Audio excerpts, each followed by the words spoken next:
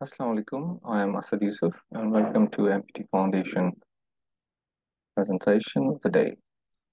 Today I'm going to share my reflections on the training which I have done in the beginning of March as SRT Clinical School, which I attended in Humanities Cancer Center. This is a presentation from one of the physicists. Topic is lung SBRT, the low density small field and motion problem. So I'm not going to change anything. I'm going to cover this presentation in this video presentation. Lung SBRT difficulties. Lung SBRT involve all inaccuracies that can be related to stereotactic treatment. Low density problem, the small field problem, the motion problem, which affects on major dose calculation. All those effects together make the lung SBRT planning and delivery very challenging with rather high uncertainty.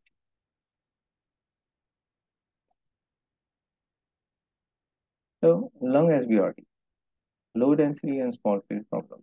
Electron range, by consequences, the lateral charge particle equilibrium change in the lung. Here you can see denser medium, the long medium, and then again the denser medium. The lateral charge particle propagation is different in the water and in the lung.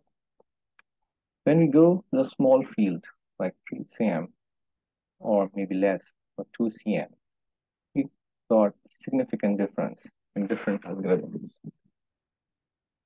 So this reflects the Monte Carlo, the best one. The other reflects the commercially available algorithm. So in Eclipse, we have two algorithms, AAA and Icarus. Icarus give a closer result with the Monte Carlo. In large field, it's a bit similar. To increase the low dose in the low density medium to the level to the dose to the soft tissue, we need to deliver more radiation in low density medium. For pre-treatment QA, we can try to understand what happened. The QA of two partial arc for UV image translated into absorbed dose homogeneous medium. The planar image is required with a detector always perpendicular to the beam during the delivery. The image is clasping the dose from 3D to 2D around the isocenter. Here you can see the gamma evolution. That shows that we are giving the low dose to the volume. By ICRU definition, we know about this. So what happened in the planning level?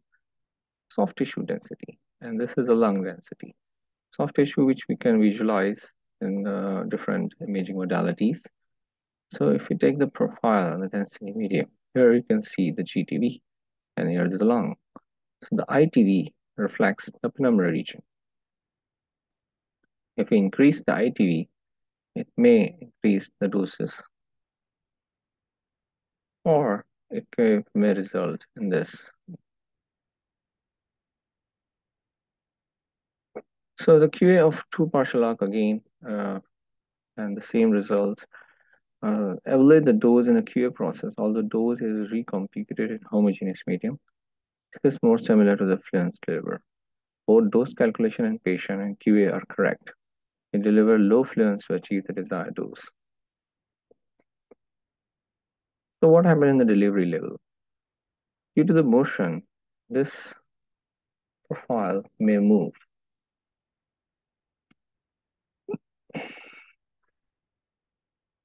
The planned dose distribution is homogeneous in the ITV, what we intend to deliver through inhomogeneous fluence. Delivered dose distribution due to the motion and the different densities of the GTV to ITV margin could lose its homogeneity. GTV could receive some higher dose than the plan. GT to ITV margin could receive lower dose to the plan. So how to reduce planning to delivery uncertainty? So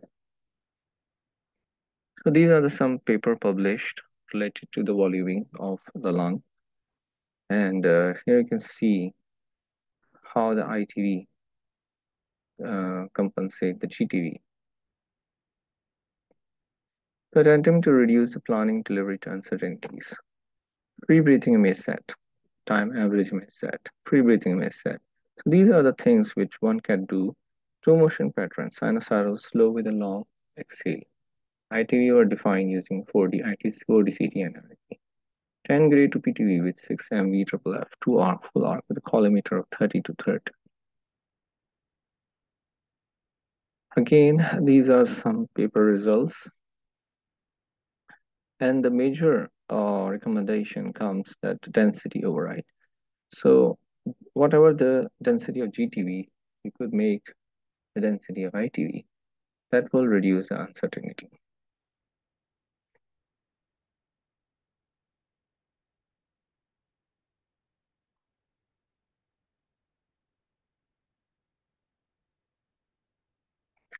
So the plan shows significantly higher gallon passing rate.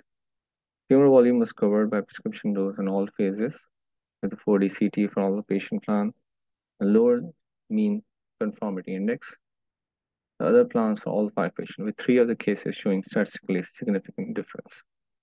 No significant correlation was observed between gamma value or conformity index or modulation complexity. So in summary, small field in low density medium associated with the motion generated a big uncertainty in the delivered dose delivered to the plant dose. Due to the motion, GTV could be overdosed at its edges, while the region just surrounding the GTV could be underdosed. ITV from 4D CT is suitable for target delineation on each phase. So, so compute the dose distribution, good solution.